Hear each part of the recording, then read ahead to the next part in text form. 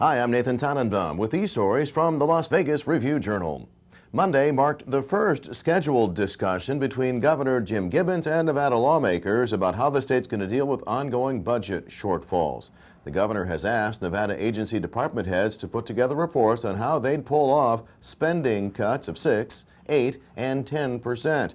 Look for the full report in Tuesday's print and online editions of the Review-Journal. Now that a judge has thrown out the felony case of misappropriating state college fund money, Lieutenant Governor Brian Krolicki is ready to get back on the campaign trail. I think the judge said it very well. This should have never been in a courtroom. You know, this whole ordeal has been absurd from the very beginning.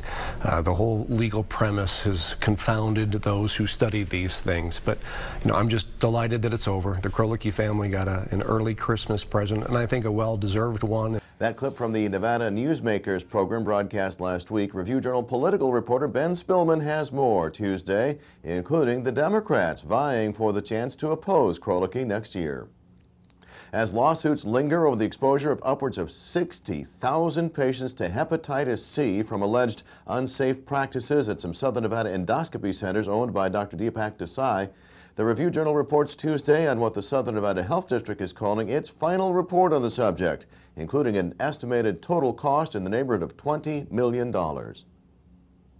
When a teacher at the Northwest Career and Technical Academy was accused of making classroom remarks denying the Holocaust, the Review-Journal reported that she was put on what the school district described as home assignment. Even though the district's on winter break, education writer Jim Haug is following the story with word that a group of Las Vegas Holocaust survivors is also keeping track of the incident.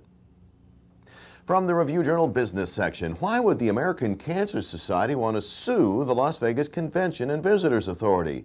Business writer Valerie Miller reports it's all about the 2009 session of the state legislature and a specific bill that apparently eased smoking restriction in convention areas. The story's in print and online Tuesday.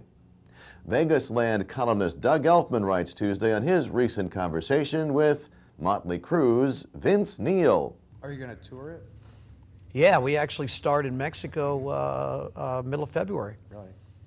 Yeah, I have 2 weeks of dates with Motley, end of next month into the beginning of February in Canada. Look for the entire video and Doug's column in Tuesday's paper with all things Elfman at lvrj.com/Elfman.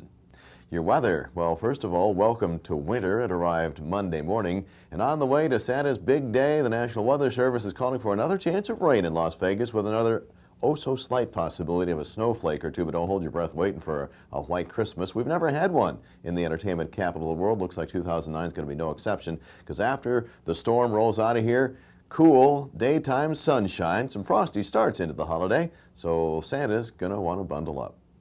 For breaking news 24/7, you're at the right spot, ReviewJournal.com.